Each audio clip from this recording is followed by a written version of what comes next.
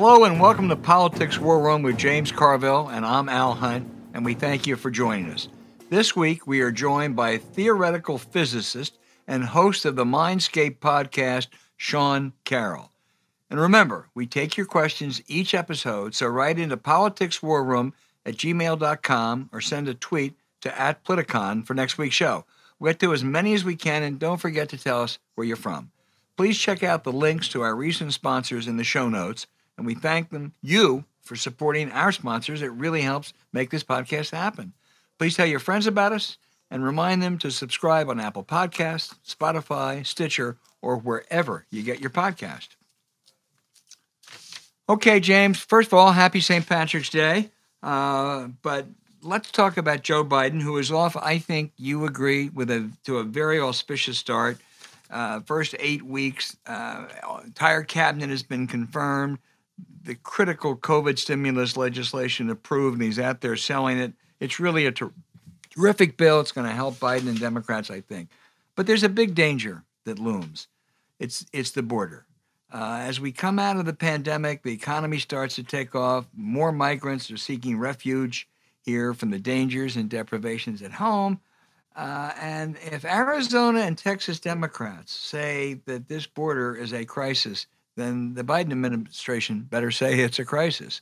And Republicans like Kevin McCarthy and Ted Cruz, I guess on his way to Cancun, are dashing to the border in order to try to make political hay.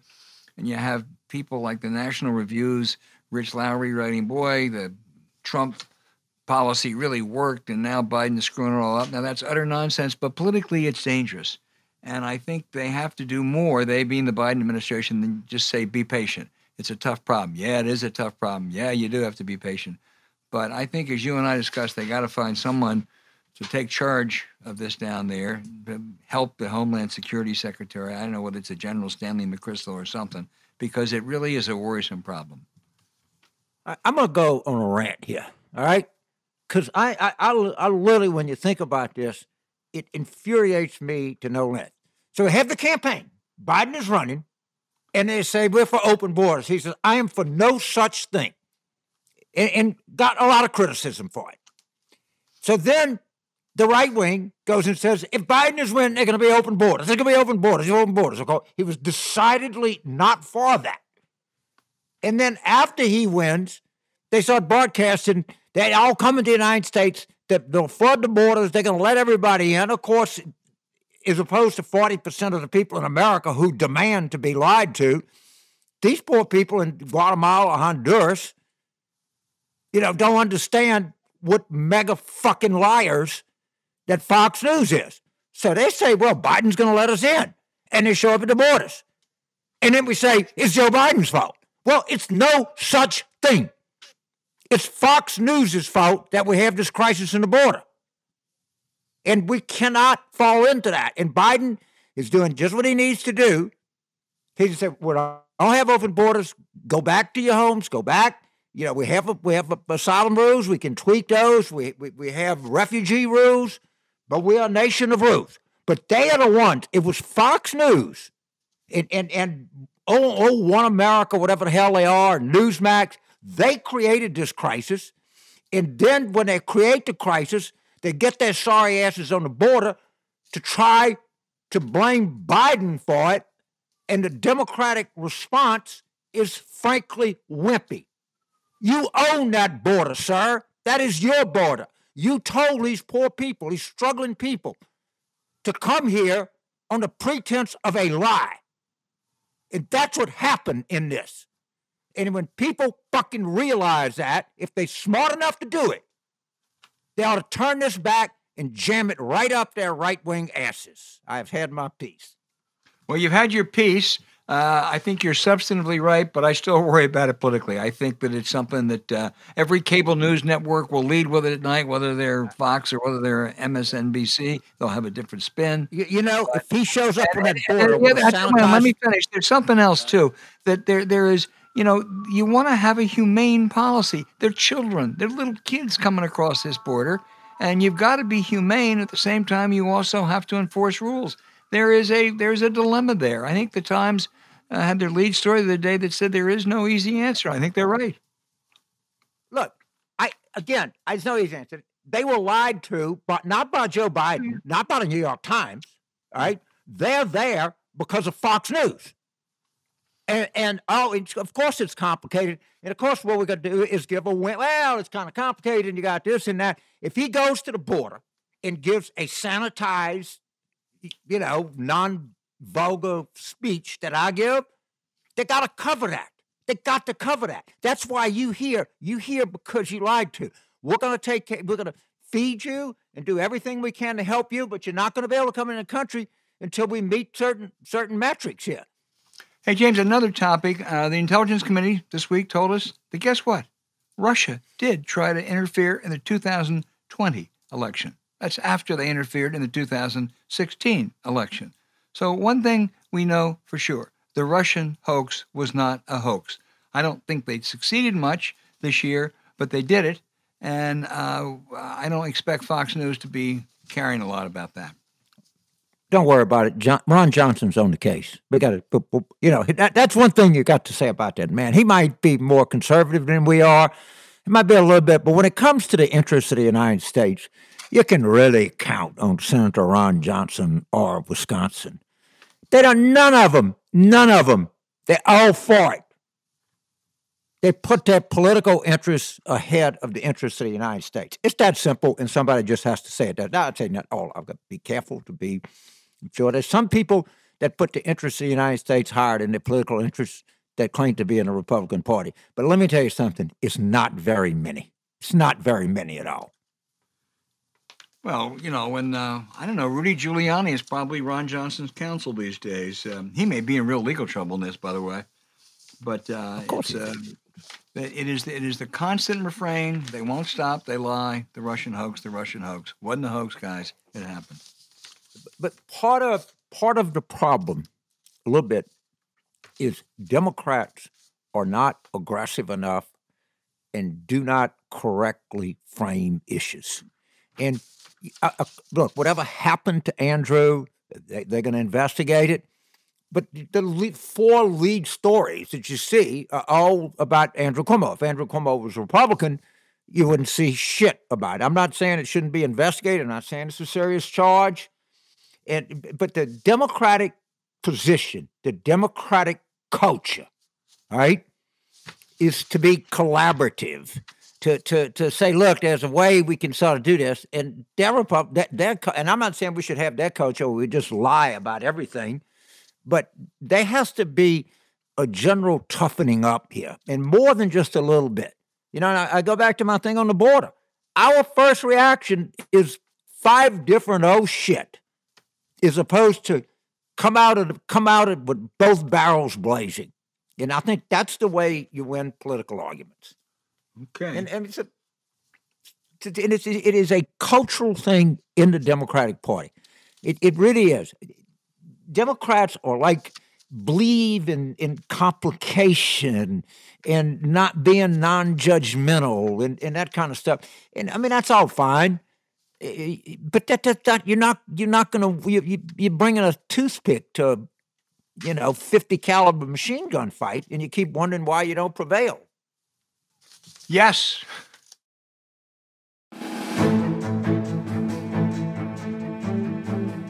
Sean Carroll is a distinguished physicist at the California Institute of Technology, a resident expert on quantum physics. He's authored 4 books, many articles, wrote a blog, and hosts a wide-ranging podcast. He's noted for making very complicated subjects understandable. Dr. Carroll, that'll be a test for you today with James and me, but we thank you so much for being with us. Tell us why quantum physics is important to us understanding our existence. Well, I think that's a very good way of putting it because, quantum physics is important to technology, to how lasers work and transistors work, et cetera. But I think the main attraction of trying to think about it is that we are just human beings and we want to understand the world in which we live.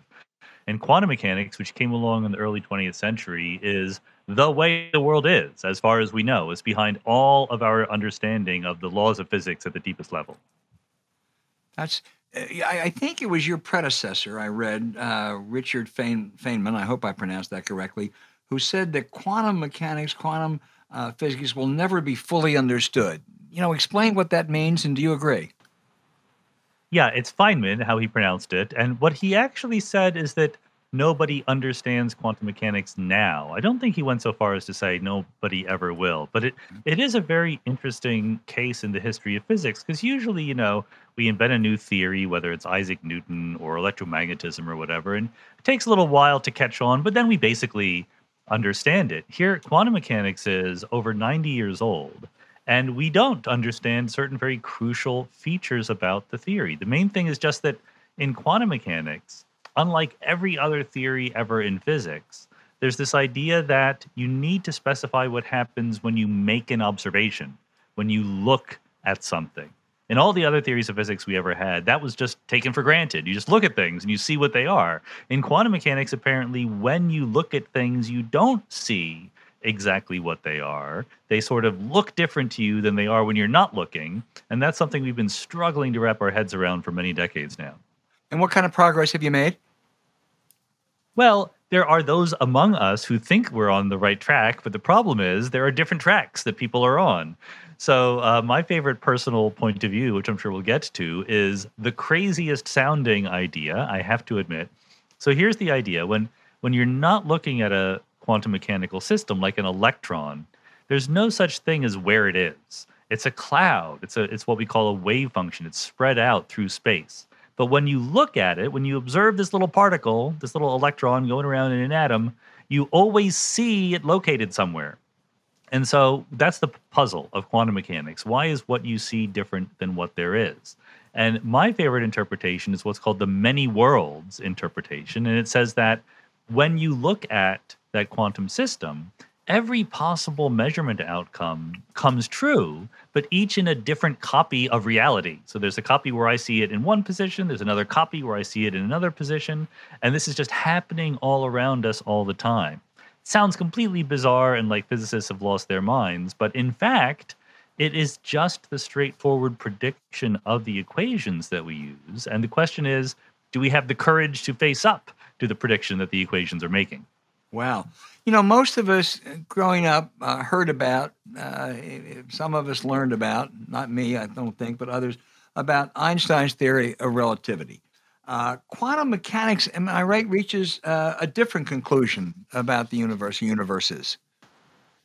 Yeah, Einstein himself played a very important role in the early days of quantum mechanics. He was crucial in founding it, but his attitude was always that it's a step to something, but it's not the final answer. It's incomplete in some way. And you're right that his work in relativity was in a very different vein. Even though relativity is a huge deal, he is Einstein for a reason, right? It was still very much in the tradition of ordinary physics, of classical physics, as we call it, the tradition that started with Galileo and Newton and people like that. We changed what we thought the world was made of, but still, we imagine the world is made of stuff, and we can tell you how that stuff evolves over time, and we can measure it, and it's all precise and deterministic and clockwork. That's the classical view. And then the quantum view is that, like I said, there's a different way that things are when you're not looking at them than when you're looking at them. And so people have different theories. Like I said, one theory is that there's multiple worlds that come into existence. Another theory is that there are hidden variables that we don't know about that pick out what the result is that we're going to get. Other things are that we're not looking at reality at all. We should stop talking about reality. And so this is the argument, this is the controversy that physicists have. And Einstein was completely right to say that he was skeptical that we were done yet. Boy, James. So, just on a little offbeat subject, have you given any thought to how far you think Villanova might go in the tournament this year? I'm not sure that it's their year this year. I'm a Villanova alumnus. I guess James read that. And my first Wikipedia, man, makes me smart. Oh wow! Exactly. I grew up right next door, Doctor. But of course, Dr. Carroll, if they lose, they might win at the same time. Well, in a different world, different things can happen. But I want to be in the world where the good things happen. I'm much more invested in the Sixers this year. I'm a professional NBA fan, not more than a college fan. Oh, you're having a good year. Ben Simmons. Right. Yeah, right. So I'll start with a story. In the early 60s, I was in undergrad school at LSU, and they had a course everybody take called Books and Libraries. And I made a D in it. My daddy got my grades, and he says, boy, this ain't exactly goddamn quantum physics at MIT. So after Clinton was elected, a labor economist, I'm sorry I can't think of his name, but he was a really top-rate guy, top-rate labor economist at MIT, called me and said, I saw in the Globe that you'd come into Boston for some panel or forum or something, and I want you to, can you drop by my class at MIT? And I said, I'll stop by your class if you bring me to a quantum physics class at MIT. And he said, you got a deal.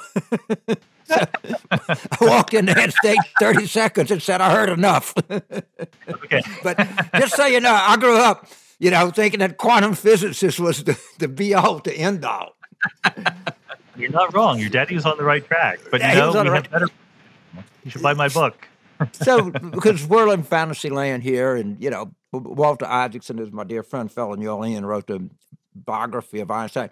If we had Einstein, if we could plug him into the show, and you had one question to ask him in a kind of language that we could understand, what would you want to know from the great man? Einstein's big discovery was the idea that space and time are unified into one thing we call space-time. That's the four-dimensional world in which we live. And this space-time lives and breathes. It has a dynamics of its own, and it's curved, and we experience all that curvature as gravity.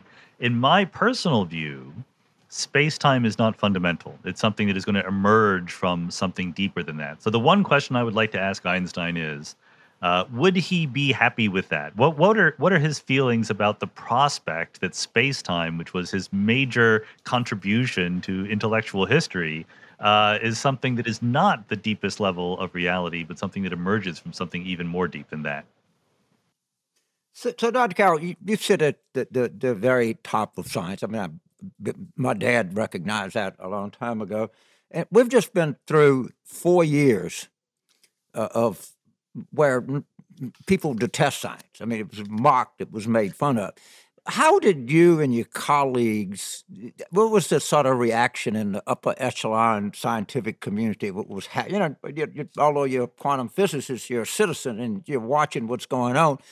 What was the kind of reaction that you had at, faculty lounge at Caltech? Well, people certainly notice it, and it goes beyond 4 years. I had my own podcast called Mindscape, and I had Naomi Oreskes on the show, and she is a professor of the history of science, and she's talked about science denialism in the context of climate change and cancer and smoking and things like that.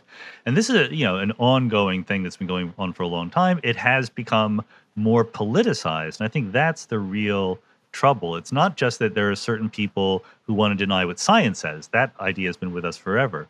But the idea that your political identity is tied to how you think about science, that's incredibly, incredibly dangerous. And I think that scientists have to do something to fight against that. And to be fair, scientists are not always good at fighting against that. Right. Scientists often come across as sort of very arrogant and speaking from the cathedral, et cetera. And I think that we need to be more friendly, more approachable, more warm, more human, more giving people the impression that we're on their side. I'm told, I wouldn't understand it, but Max Planck was a very big deal in your field. Mm-hmm. And he once said that science does not triumph because it convinces its opponents. Science triumphs because its opponents eventually die. Science advances one funeral at a time. So he had a pretty pragmatic view of the interaction between the public and science, I think. It's very true, and he's speaking about within science. And Planck himself was someone who had to die before some other ideas were fully accepted. We are all subject to our own maxims in that way, but it is true because we grow up, and when we're young, everything is new, and we're open-minded, and we really think about the different possibilities. And then all of us, no matter how smart, no matter how well trained, we cling to our favorite ideas. And it's fine to say that eventually we'll win in the long run, but as John Maynard Keynes said, in the long run we're all dead. So we can't wait for that. We got to get a little bit quicker. On this show, it's a little short in the long run, but go ahead, Albert. I want to go. This is so enlightening, Sean Carroll. Really, tell us about. I think it's Schrödinger's cat in the box theory. As I read it, or as I read about it, You put a cat in a box with a deadly device. There's a 50-50 chance that it'll go off. You open the box and the cat is dead. Cat's also alive. Is that basically right? That's more or less the idea. In my book, I actually changed it so that it was sleeping gas in the box. So the cat was a superposition of awake and asleep, because I see no reason to kill the cat for thought experiment purposes. But it's a fascinating little anecdote in the history of science, because like Einstein, Schrödinger was one of the biggest names in quantum mechanics, helped found the field. The Schrödinger equation is the main equation in quantum mechanics, but he never accepted the version of quantum mechanics that became to be dominant in the early part of the 20th century. So he invents this thought experiment because he wants to show you how absurd it is, what you're being asked to buy. Yeah, exactly. He's trying to show you how weird it is. And the point is, like I said before, when you have an electron or a little tiny subatomic particle, and quantum mechanics says there's no position of the electron, it's a superposition of all possible things, and it becomes true when you look at it. None of us has seen an electron up close and personal, so maybe we're willing to go along with that. Schrödinger invents this complicated apparatus that amplifies this idea up to a cat. And his daughter once said, I think my father just didn't like cats. So maybe that's why he chose that particular thought experiment. But the idea is that the cat is neither alive nor dead until you open the box. That's what quantum mechanics naively is telling you. And Schrödinger is trying to say, surely you don't believe that. Surely you don't believe that, number one, the cat is both alive and dead, and number two, when I open the box, it becomes one or the other. So those of us who are trying to understand quantum mechanics at a deeper level are trying to resolve the puzzle of Schrödinger's cat. Yeah. Let me switch topics a bit. I too read your Wikipedia, and it said you're an atheist. Is there a inherent contradiction between science and religion? It's not an inherent contradiction, but it's a de facto contradiction. The way I like to say it is, look, science is trying to understand what the world is, how it works, what happens. Religion is trying to do that plus a lot more, religion tells us something about the world, but it also tells us something about how to live in the world, what it means to be a good person, and things like that, which science doesn't tell us about. But when science tells us what the world is, if that's incompatible with something that religion is telling us about the world, what the world is, I'm going to go with science. And so I think that as over the last 500 years, as we've understood more and more about the fundamental nature of reality through doing scientific investigation, the need for invoking God or spirits or anything like that has gone down to the point where now we can do better. And that raises a whole bunch of other questions, like, well, what about how we live, how we get together, make a community? Like, that stuff, I think we've fallen way behind. I think it's very important that we think more deeply about those questions than ever before. Well, let me try one more and then turn it back to James. Again, if I get this right, if there are many worlds out there, much of this and not all of this is replicated somewhere. Is there really another James Carville around somewhere? No, there's only one James Carville. Sorry. Okay, No, actually, the world can rest easy. Because there are many. If I'm right, and this is an idea that was first put forward by a graduate student named Hugh Everett in the 1950s, and he immediately left academia after doing it. He got so much crap for putting forward this idea. But no, the idea is that there are many copies of me. There are many copies of James Carville. There are many copies of the entire universe. This seems to be what quantum mechanics is telling us. And again, this is what the equations predict. It's perfectly straightforward. And the question is it up? Do we have the ability to accept this, or do we want to fiddle with the rules to get rid of those other worlds because we don't like them?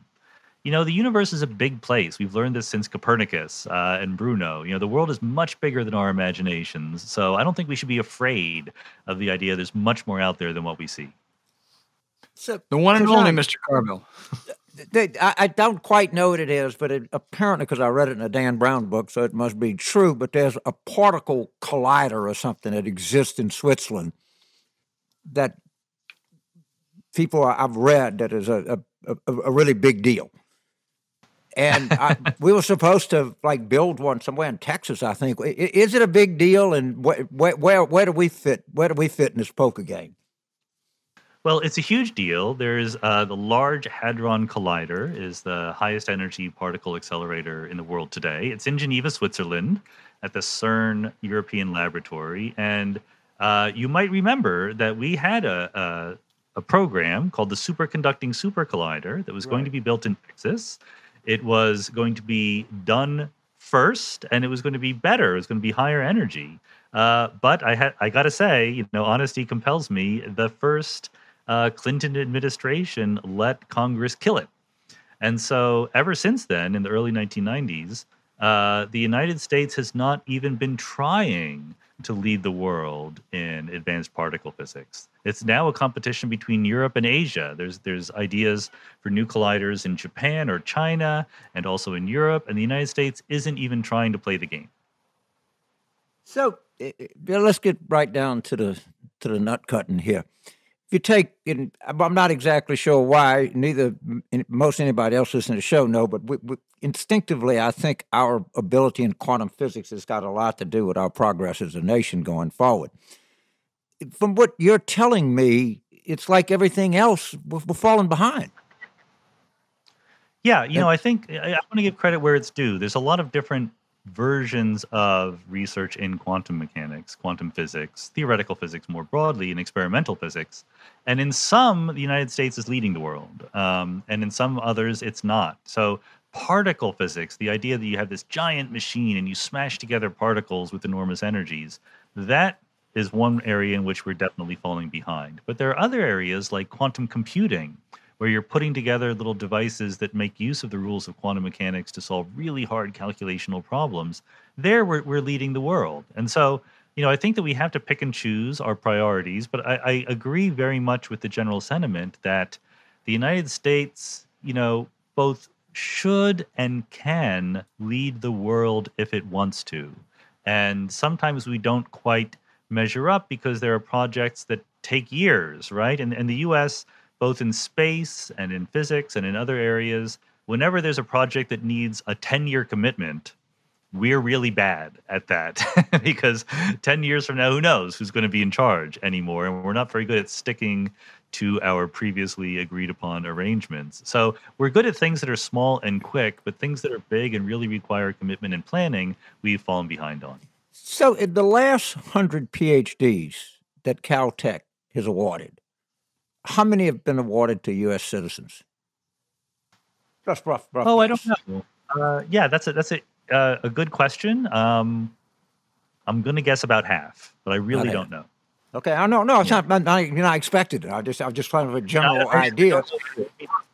But because there's a group of people that say that our elite institutions are better than anybody else's, and people who are adversaries send people to our institutions, and we teach them stuff. I mean, some guy, apparently, from what I read, I was not particularly convinced by it, but didn't some high-end scientists at MIT or Harvard get arrested? I don't know, maybe we can forget about it. But that is an issue that we're educating our adversaries to some extent. It is an issue, but I think the issue goes the other way. In fact, I think it very, very strongly, because what happens is, number one, the rest of the world sends their best, brightest people to the United States, and a lot of them stay here. That's the big driver of progress in the United States. The most recent COVID vaccine was invented by Turkish immigrants. Steve Jobs was an immigrant. We welcome these people in. We give them access to our best and brightest ideas, and they realize that they have a much better deal than they did back home, and they stay here and they help make this country great. Even the people who do go back to their countries, they've been a little bit exposed to the American experience. They don't want to be part of a repressive totalitarian dictatorship anymore. They're often the leaders in revolutionary or dissenting movements. So I think that every single thing we can do to bring the world's best people to the United States and have them be educated here helps our country in every conceivable way. That's a really good point. I'm going to close with making a point. When Trump was in and they had the migration and stuff, LSU has 123 Iranian engineering students. And of course, they had to arrange, of course, these universities love them because they pay full freight. All right. Yeah.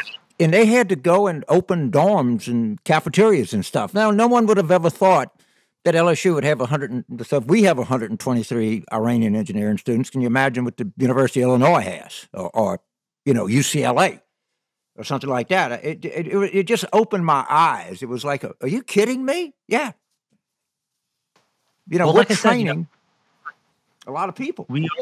We are training these people, and Iran is an especially very interesting case, I think, because, some certain number of years ago, when I was a kid in the 70s, Iran was one of the more liberal countries in terms of free speech and things like that, and westernization in what we call the Middle East. And obviously, they had a revolution and things changed dramatically there, but that spirit kind of lingers on.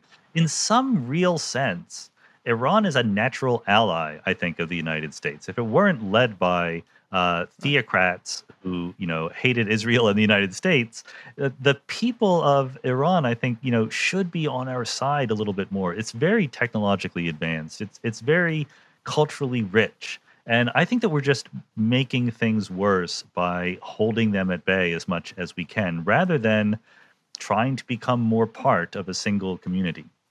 I could not agree with you more. I think this is such a terrible. Iran publishes 3 times more books than every Arab-speaking nation in the world, and I just think I don't like the regime, but we're making a bad bet against that country, a really, really bad bet. I agree with you so much, Dr. Carroll. I don't know how some guy from like me signs common ground with you, but boy, we have it on that question. Woo, Albert. No, we do. Boy, this has really, really been enlightening. So one final really, really tough question. Your 76ers finally going to win it this year? Yep. Boy. Total confidence.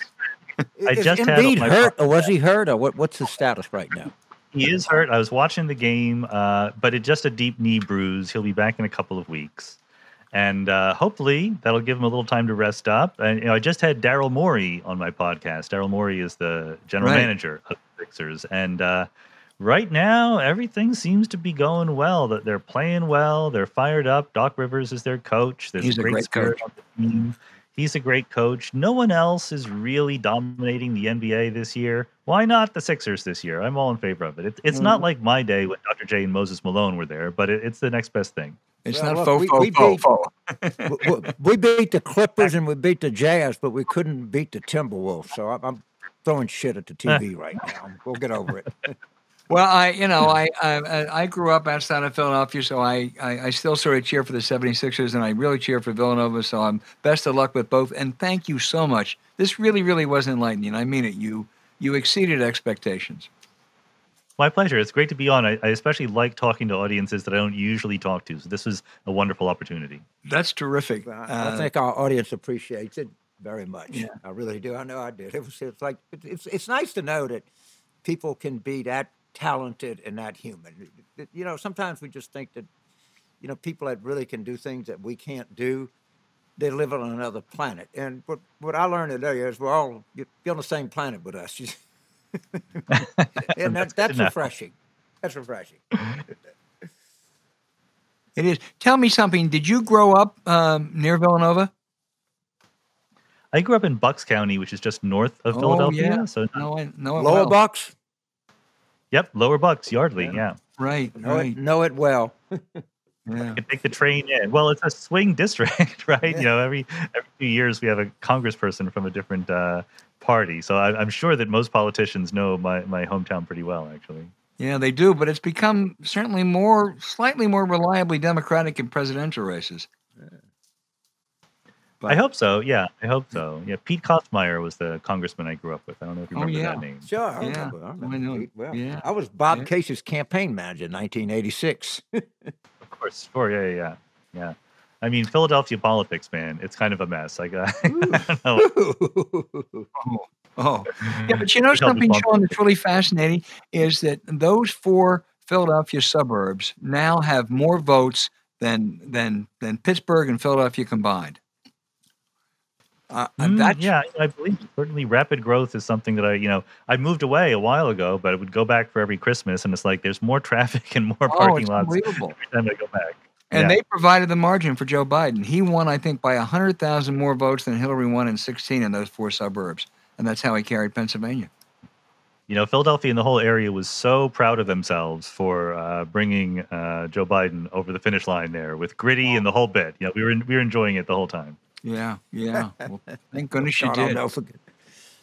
I'll never forget election night. It looked good. I said, all you Democrats, put the razor blades and the Ambien back in the medicine cabinet. Put it back in, yeah. Wow. The anti-suicide people said I was making light of suicide. Okay. I don't make light of suicide. I've had it in my family. But anyway, thank you so much, Don Carroll. Thank you very much again. We really appreciate it. Thanks very much for having me on. It's been great fun. Okay, great. Bye.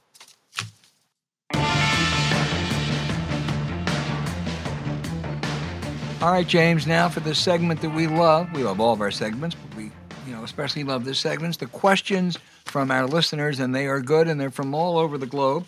Let's start with Chris in Liverpool, UK. He says, looking ahead to the 22 midterms, is there something to be said for the notion that this could be one of those unusual years where the president's party actually makes gains? It happened in 1998. It happened in 2002. What are the odds this time? That is, if there was like one question that I spend more time talking about on the phone than that, I can't think of what it is, because obviously we're not thinking about theoretical physics. And the question is, first of all, as I understand it, redistricting is going to cost us some House seats up front. If you just basically had a jump ball. In the Sean, but the new head of the DCCC, he's very good. He's from New York. God damn, having a brain fart here, but that's all right. I get old. He's Sean, very is it good. Maloney? Yeah, Sean Maloney. And the most undervalued part in terms of the House, and I think this is true in terms of the Senate, is recruiting. And we got out-recruited in 2020. Now, we probably wouldn't have, state legislative race didn't go well, so we didn't have you and I both agree, November the 3rd wasn't, other than Biden, there wasn't much to be happy about. I mean, Georgia significantly saved us. But I hope that they're out there recruiting hard in challenging some of these districts. And, the Senate map, and I think our listener is right, the Senate map, if everything was even, favors us slightly, or maybe a little bit more than slightly. And if Goldman Sachs is right, now, it's not very fashionable to invoke Goldman Sachs, but if we have 8% growth, it's going to be really, really hard. And Biden is doing something very smart. He's just not engaging in the culture wars. And people, what that relief that people get here is going to be real. I mean, it's going to make a difference in people's lives. And proof of it is none of them voted for it, but they're all trying to figure out a way to say that they like it. So they're going back home and they're hearing something. Right. No, I agree. I think his point is. No, go ahead. I was going to say. I think his point is, it's the most interesting point. That's the most relevant question that this show, and we will spend more time between now and Election Day 2022 on this topic than any other, because that's why we have a podcast. Right. Well, I think that the Senate does actually tilt towards Democrats picking up at least a seat or two. There have been 6 Republican retirements already. Now, some of them are just old, but it tells you something. And there are several seats that are actually very competitive, if not better. Pennsylvania, North Carolina, conceivably Ohio and Missouri with the right candidate. And I think Grassley's going to have to retire, and maybe even Iowa. So I think I would be pretty optimistic if I were Schumer. House is harder because you're going to lose, as you say, a half dozen seats maybe to redistricting. But again, if it's a good year and and you get good candidates, there are some Republicans who won last time who could be beaten this time. So we'll see. Yeah, let's not forget Wisconsin and Florida. Right. No, I would be less confident about Florida, but I sure would be about Wisconsin. You're right. I am I am higher on Florida than Democratic consensus. We've been there before, James. Right, I understand, and I Anyway, think that's something. I think we run shitty campaigns. I don't well, think anything is that wrong with Florida. I think what's wrong is the campaigns that we run. well, let's And remember, we lost a Senate seat by 10,000 votes in 2018. yeah, against a reasonably popular Senate. Anyway, well, let's hope. But I would keep my eye Reasonably, on with a Wisconsin. well-funded, Jill in Fresno, California says people keep saying we need 50 Stacey Abrams.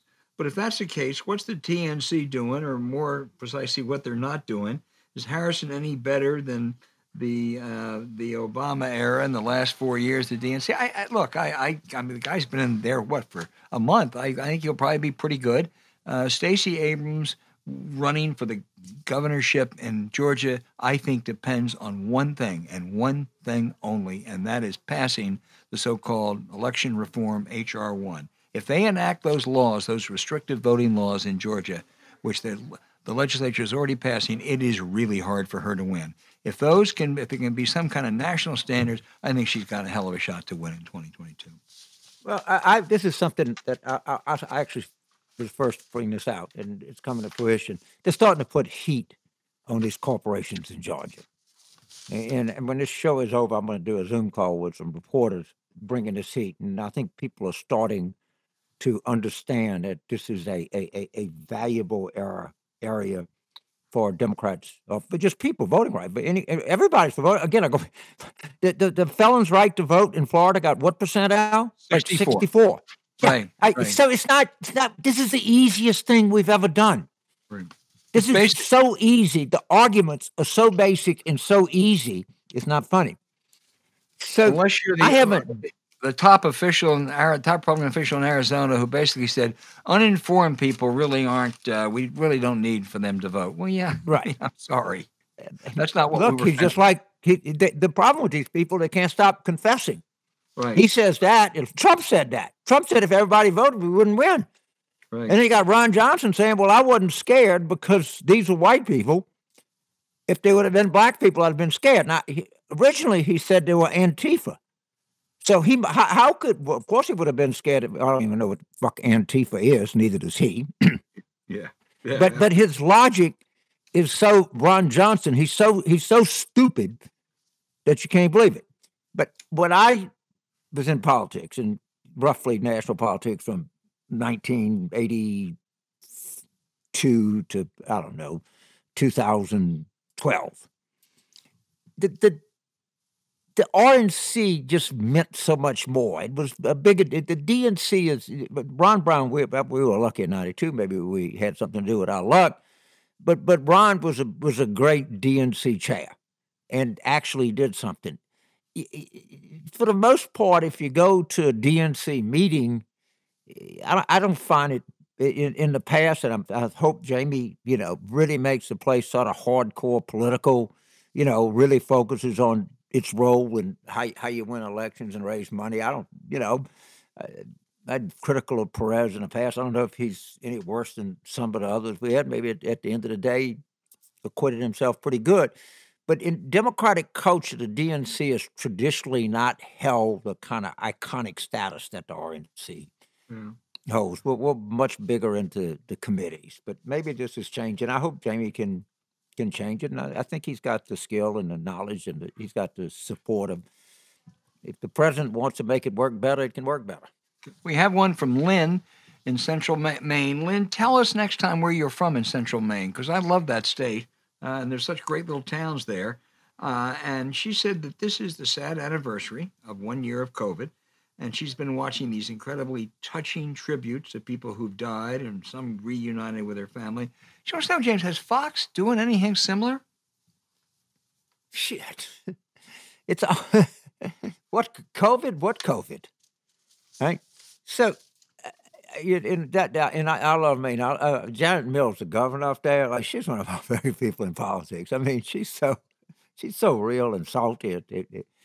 It's unbelievable. And Angus King, Angus King. I mean, Maine has had. You talk about a state that punches above its weight in political talent. That might be in terms of Titans and James G. Blaine and Joshua Lawrence Joshua Chamberlain and right. Martin, Muskie, Mitchell, Chase Smith, and the favorite of all time, George Mitchell. I mean, you just could, Angus King. Just the names roll off. I mean, for some reason, that state has produced an inordinate amount of political talent, for sure. So is Fox not covering COVID, James? Is that what you're telling us? So, I was thinking a year ago. It's almost like a year. I think we all kind of collectively had our oh shit moment, like March the 12th or 14th or something like that. And we were doing the show then. And if you would have said a year from now, we would have a highly effective vaccine that was being distributed at a really good clip, and we had declining case numbers. We did have worrisome variants. It's hard to say this to somebody who lost someone this disease or long haulers, but I expected worse. I really did. I would have taken that. If you said this is what I'll give you, you take the crapshoot. I would have taken that. Yeah. I thought May, June, and until I thought we were just in some doomed loop here. I'm not a scientist, but I'm much more optimistic about this today than I was a year ago. James, this is one that you will like. Dot in Austin, Texas. She says she's curious because given that she shares your New Orleans roots, her family's been in New Orleans for nearly 200 years.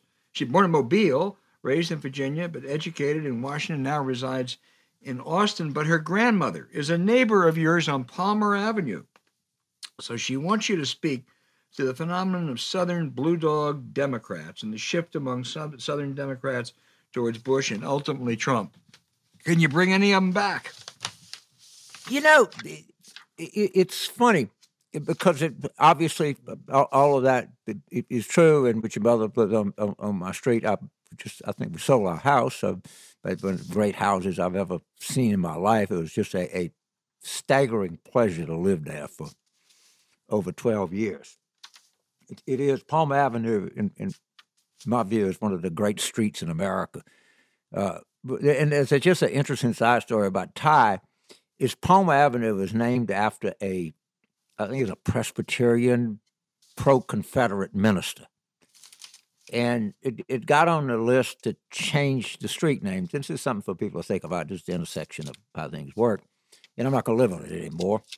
And so the commission that they had to change the names wanted to call it Edith Stern Avenue. Edith Stern was a great woman by anybody's stretch. There was Channel 6, I think they owned in New Orleans. Very, very progressive, very racially advanced. There ought to be 5 things named after Edith Stern in New Orleans. But the Stern family, like, we don't want to do this. And so the people on Palmer, there was a significantly talented drummer by the name of Buddy Palmer, who was an African-American. And they're saying, we will put a plaque at the foot of Palmer Avenue and St. Charles Avenue saying this street is named for Buddy Palmer. And right next to Palmer Avenue is Calhoun Street. Well, there's no way you can save Calhoun Street. We'll just say that's a done deal. That's Robert E. Lee. But I'm not sure it's not a reasonable compromise to say it's no longer named after Reverend, and I don't have a stake in it because I don't live there. I'm not going to live there anymore. But I mean, some of these things that happen, I think it's an interesting look at how these controversies meet real life. And that one compromise, I don't have a stake in it, seemed to be, not unreasonable. We could rename the Stonewall Jackson memorials for Jesse Jackson? That's a little different. Okay, no one knows who the Presbyterian Reverend Palmer was, all right? But we all know who Stonewall Jackson was, or Jefferson Davis, John C. Right. Calhoun. I'm just putting in a plug that, if you lose the nuance in history, why study history?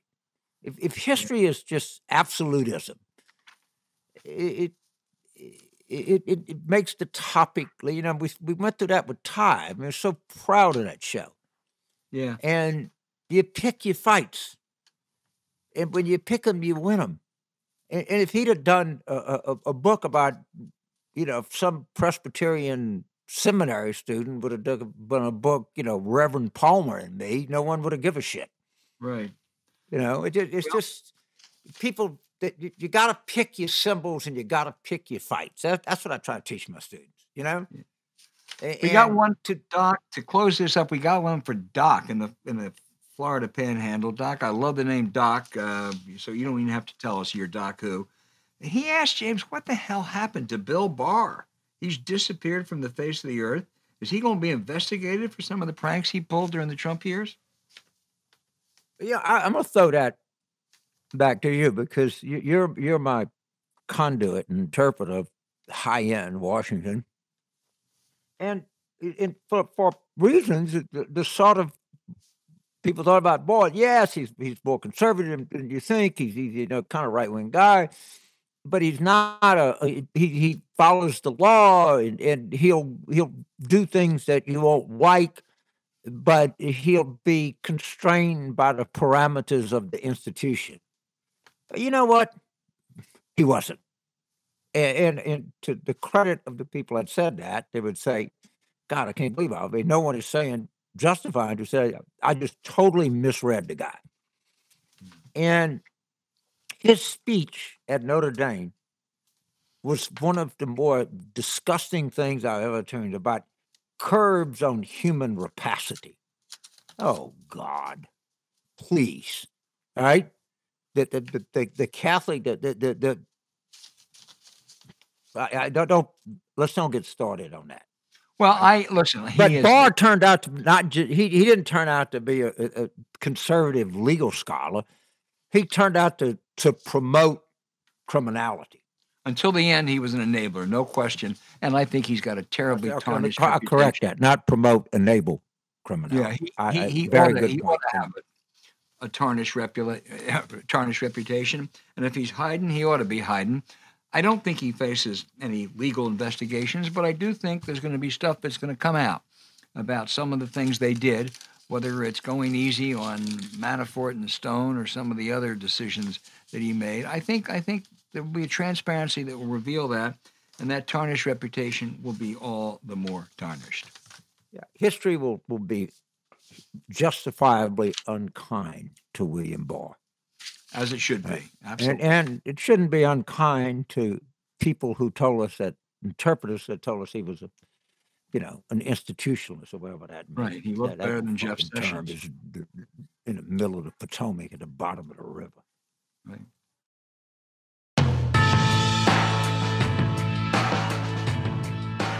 Okay, James, the outrage of the week segment.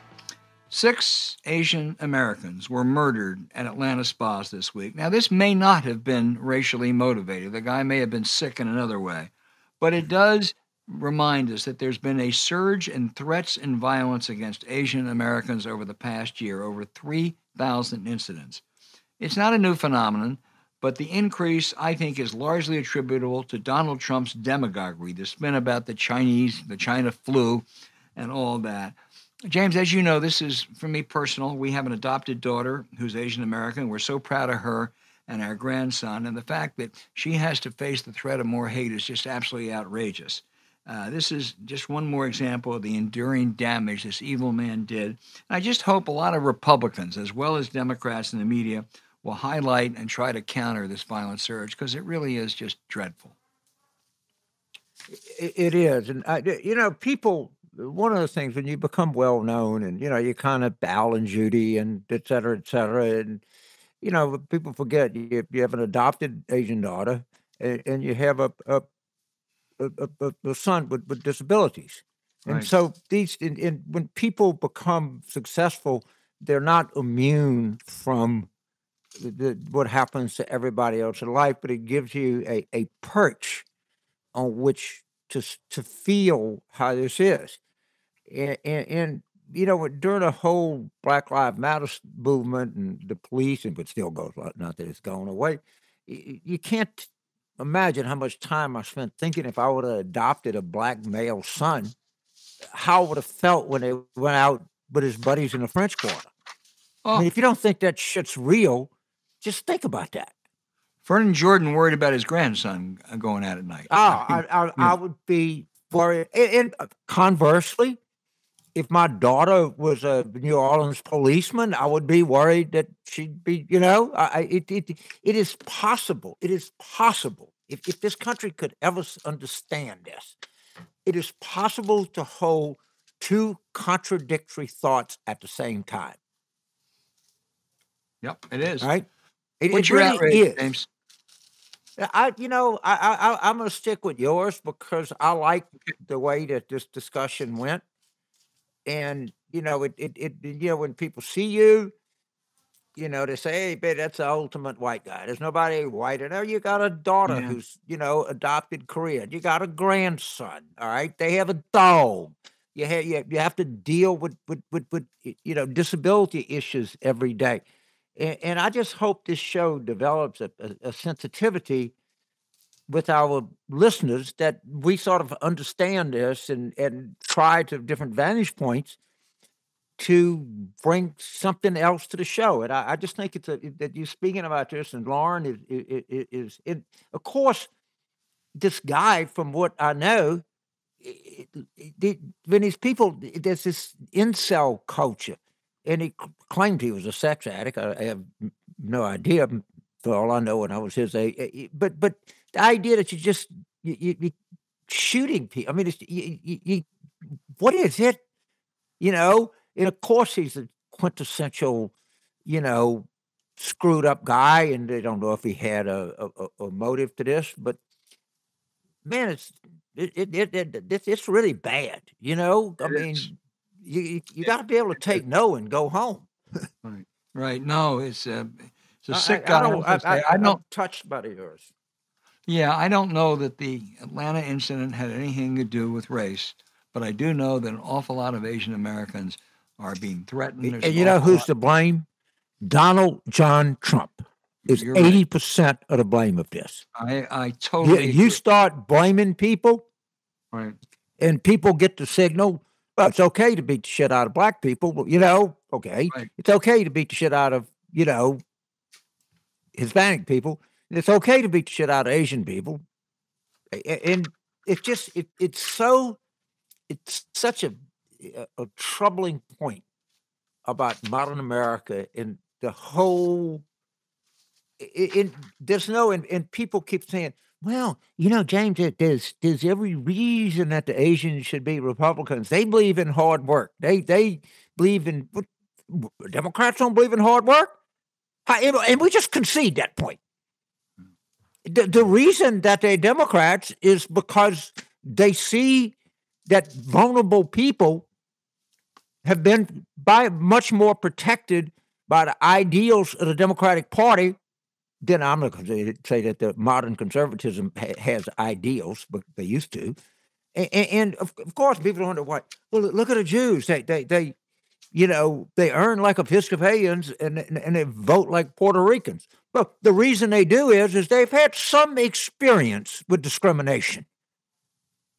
And I don't know. Let me inform, in case somebody was on this show that doesn't understand it. There are higher values within the Democratic philosophy than low taxes. And if you don't understand that, you don't understand what it means. Yeah. No. And that's why they flummoxed about why, Jews and Asians and, people like that vote overwhelmingly Democratic. And by the way, I got news for you, Republicans. These younger Asians that come in this country, they're not going to like you. They don't like it. Well, there's an old thing which I think you identify with, James. If you tell people you don't like them, they tend not to vote for you. And they hear it. Yeah, they do. They do. Well, let's hope that people rise up. And that goes. That's true of Muslim people or whoever comes in here. Right. All right? It is. And the Democrats have paid a price, but it's not a secret, is why they vote. They overwhelmingly vote for Democrats and not Republicans, and it doesn't have to do with the top marginal tax rate. Yeah, totally. Hey, thanks for listening to Politics War Room with James Carville, and I'm Al Hunt. Don't forget to send your questions for us by email to politicswarroom@gmail.com or tweet them for next week's show at Politicon, when we'll be joined by senior editor at The Atlantic, Ron Brownstein, with a great new book. Please rate the show with a 5-star review. We'll be back next week with another show as we continue our War Room planning.